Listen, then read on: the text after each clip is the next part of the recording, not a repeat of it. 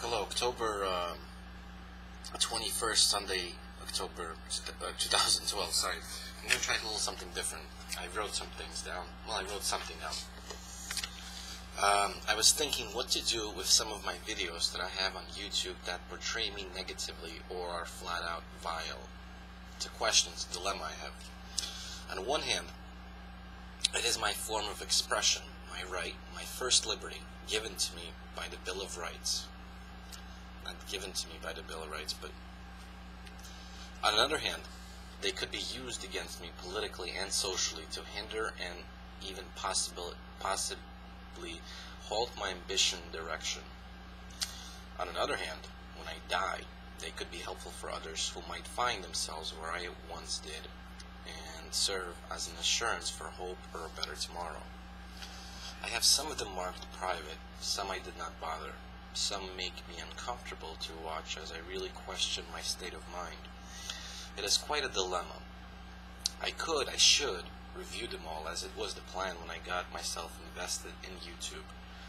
I could leave them all private. Doing so hides a part of me captured that I'm ashamed and embarrassed, but importantly I'm not interested in spending my limited, finite life energy defending. Doing like so hinders my ability to have my life serve as a tool for someone else's life to get better. So the question is, am I willing to sacrifice a little bit of my time and energy to attempt to better others? Considering that with the political ambition there naturally comes a great deal of sacrifice. I have here a book I just purchased. Edgar Allan Poe. For $8. Look how big this is. It's so many pages. This is all mine. This is just on the side. There are 830 or so pages. Edgar Allan Poe, Complete Tales and Poems. I wrote that wrong. It is a cheap hardcover and has a glossy wrap that can easily come off and get lost. Inside it is written, "The life of American writer Edgar Allan Poe was characterized by a dramatic series of successes and failures, breakdowns and recoveries, personal gains and hopes dashed through, despite which he created some of the finest literature the world has ever known." I'm attracted to the writing of breakdowns and recoveries, naturally. Unfortunately, today's reality is that if a person's poop smells the wrong way, it will be taken out of context and circulated. I guess I come to thinking some of this is about self-preservation, given that I'm giving this so much thought that it is important to me. It is important for me to have it be right. In some freakish manner, this is proof that I'm concerned about making sure the right thing is done. Basically, my conclusion that I'm coming to. I need to review and organize each one. I also have questionable writings on my Facebook, probably questionable photos as well, and with the photos I put a little smiley face.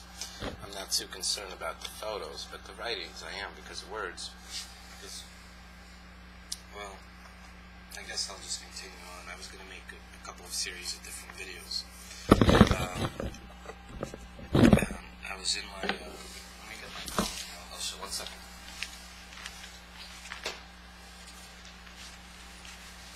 I was in the bookstore at Barnes & Noble and I examined everything, and there's a lot of rubbish there. There's a lot of gibberish writings, but there's a lot of very good writings there. And there's a lot of writings that makes me wonder that maybe I should publish some of my own writing professionally, because some of the things that people say, so just bear with me 1 moment. Okay, I'm opening this up. While I was in Barnes & Noble, I saw an employee inspired me. She was very tired. And, uh-oh. Did it save? Uh-oh. Uh-oh. Oh, no. Oh, no. Oh, maybe. Please. Oh no. Oh no. It did not save. No, no, no, no, no. No, no, no. How do I access it then? It must be like a... No, it doesn't save. Basically, let me try to remember it. Words can be heavier than stone. Words can be...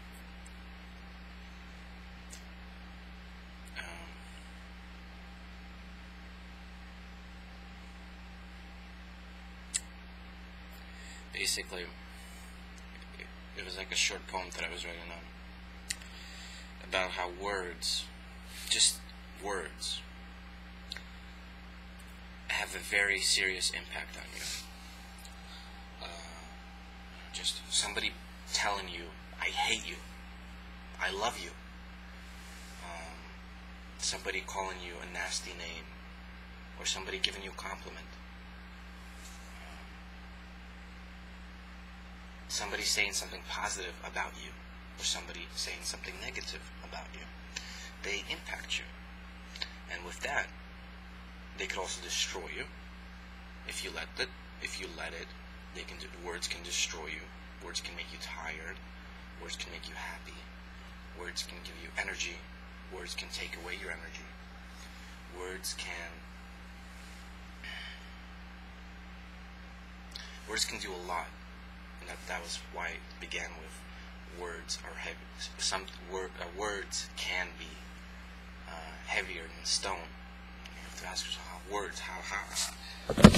how is whatever written here heavier than this?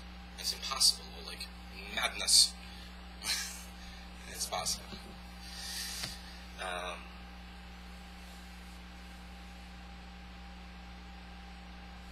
I was going to make a series of videos. I don't know if I should just continue this. I was going to make a new addition to how I do this. I was going to just have what I share in some of these personal books now that I keep and I write in. Obviously, this would be personal. I have something for when I work on my campaign. All my stuff goes in there. Then when I'm attempting to write poetry. I'm attempting to write poetry about government. Hard to explain. I'm attempting to portray this vision of a republic that I have. You say, what do you mean, like? Well, the United States of America is a republic. Each individual state is a republican form of government. So I write about that. That's something that I will be, I plan to vigorously be educating people on.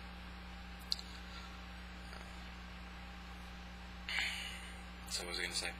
So, I was going to have a different video, maybe I should, about some of the things I've been doing recently. So I think I should just do that. I'm going to make another video, and then I'm going to make another video, something, a little small project. So, okay, I'll end this here, and in my next video, I'm going to create like a new thing, but I'm going to talk about what I actually did, like events, I guess, life events. Not, yeah, because this is all personal stuff. And also, I had a interesting thing how to defend myself if somebody were to question anything that I do here. Well, there's actually no indication on anything that I say that it is real or true. This could all be a mere act. And the person watching, there's absolutely no proof. There's an assumption, and if I say beyond that, I will be opening up a loophole for people to, I'll be opening up a loophole that I don't want to open up. I guess I'll open up. Well, it would be, if you meet me, I don't think I'm any different, in all honesty, in terms of, I guess my behavior, I guess my behavior. I don't know. That's what I think. Yeah, so I'll do a life event. Or you talk to me, I guess, in person. I talk to some people through Facebook and through Skype that I've met through the process of this, or email, or private message. Yeah, I don't know. I mean, it would be a hard sell to say that all of this is a lie. I wouldn't. It would be almost a. I wouldn't. How would you? I don't know how you'd even come up with that notion. I don't know. Well, I mean, you can easily come up with it, but I don't know what evidence there would be, any observation, anything. I don't know. I can't think of a single one. Charlie.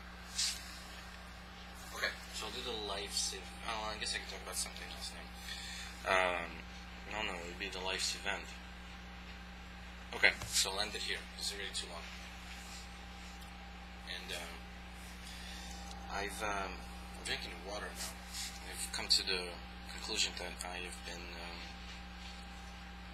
finding myself dehydrated too often. And I've been getting, I guess,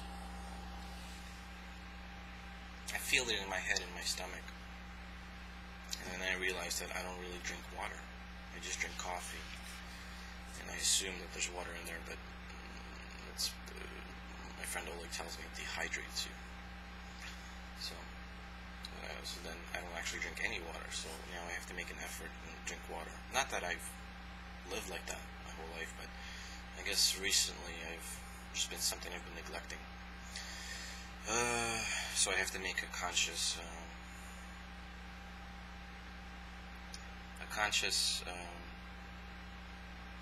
I have to be aware that I need to drink water. It doesn't feel natural to me for me to worry about water. Okay, I'll end it there.